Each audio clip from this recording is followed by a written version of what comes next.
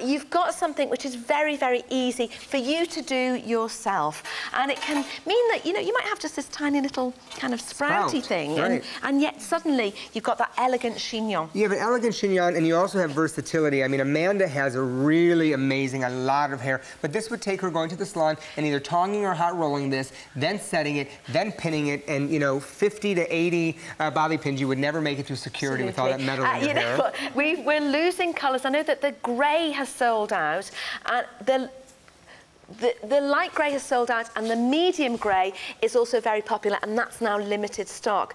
But you know, the light blonde actually is the most popular, and I don't know. That's the color. Is that the color you're wearing? The glamorous blonde. Yes, you know? a couple glamorous blondes. Well, look how quickly and easily I transformed this Yep. into a very sophisticated updo that could work for the red carpet. It could work for a school dance. It could work for a wedding. That quick and easy in the before and after. No pins, no setting. We didn't change her texture. And the great thing about what I like to do, if anybody did watch the ceremonies I was here for, I did change, you know, the hair from one, you know, moment to the next. So one thing I like to do is change my client's hair.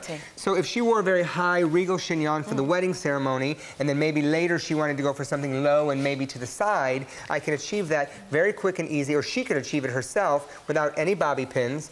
Go from a great updo to a really nice low side chignon. Oh, look at that! So that's another option. Just another really great option. And it really, it's. Oh, I'm running over here to get one because and you can do it yourself I don't really really believe easy. that every